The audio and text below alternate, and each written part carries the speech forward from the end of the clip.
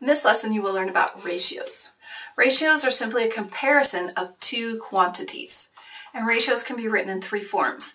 A to B, it's read A to B with a colon, or A to B with the word to, or it can also be written as a fraction, A to B, or A over B.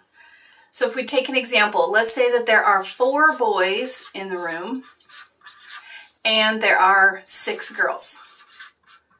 So this is a ratio of the boys to girls. It's a comparing. We're comparing the numbers. So there's 4 boys to 6 girls.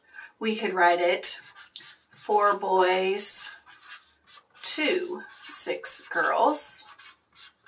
Or we could write it as a fraction. 4 boys to 6 girls. It's read the same way in every single one. So it's a ratio, 4 boys to 6 girls. You can simplify the ratio.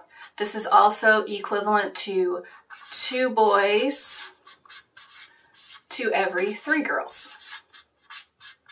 Okay, we just simply divided by 2 as on the numerator and the denominator. Okay, this is a different ratio than if we were to compare the girls to the boys.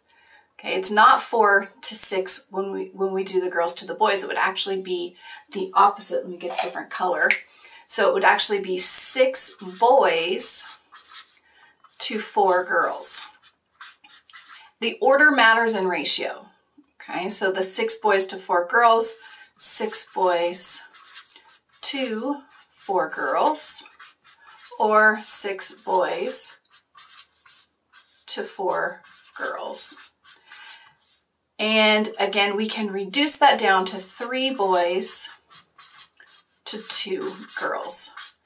The labels are also very important when it comes to ratios to know which quantity you're talking about. Okay, so making sure you have the correct order. You can write it in 3 ways: with a colon, with the word to, or in a fraction, but they're all read the same way, and they're all comparing 2 quantities together.